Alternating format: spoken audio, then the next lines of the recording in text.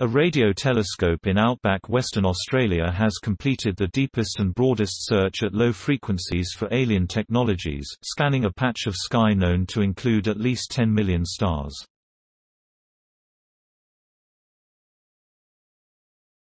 Astronomers used the Murchison Widefield Array (MWA) telescope to explore hundreds of times more broadly than any previous search for extraterrestrial life. The study, published today in Publications of the Astronomical Society of Australia, observed the sky around the Vela constellation. But in this part of the universe at least, it appears other civilizations are elusive, if they exist. The research was conducted by CSIRO astronomer Dr. Chenoa Tremblay and Professor Stephen Tingay, from the Curtin University node of the International Centre for Radio Astronomy Research (ICRAR). Dr. Tremblay said the telescope was searching for powerful radio emissions at frequencies similar to FM radio frequencies, that could indicate the presence of an intelligent source. These possible emissions are known as technosignatures. The MWA is a unique telescope, with an extraordinarily wide field of view that allows us to observe millions of stars simultaneously, she said. We observed the sky around the constellation of Vela for 17 hours, looking more than 100 times broader and deeper than ever before. With this dataset, we found no technosignatures, no sign of intelligent life.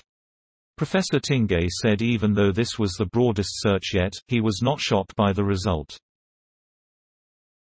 As Douglas Adams noted in The Hitchhiker's Guide to the Galaxy, space is big, really big. And even though this was a really big study, the amount of space we looked at was the equivalent of trying to find something in the Earth's oceans but only searching a volume of water equivalent to a large bee. Since we can't really assume how possible alien civilizations might utilize technology, we need to search in many different ways. Using radio telescopes, we can explore an 8-dimensional search space.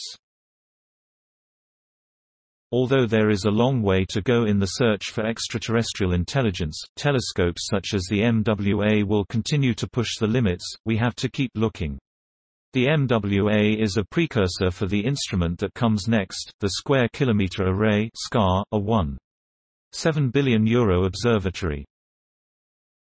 To continue the Douglas Adams references, think of the MWA as the city-sized deep thought and the SCAR as its successor, the Earth.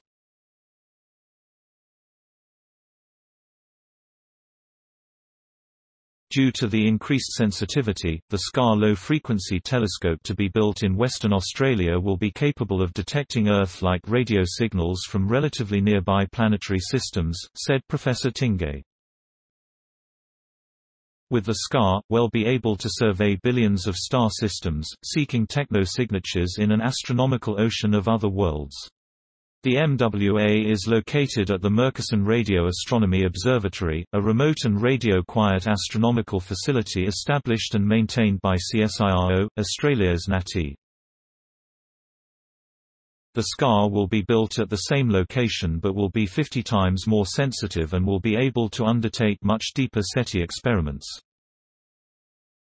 Please support my channel to grow by pressing subscribe button and the bell icon. We will notify you new tech videos. Thank you.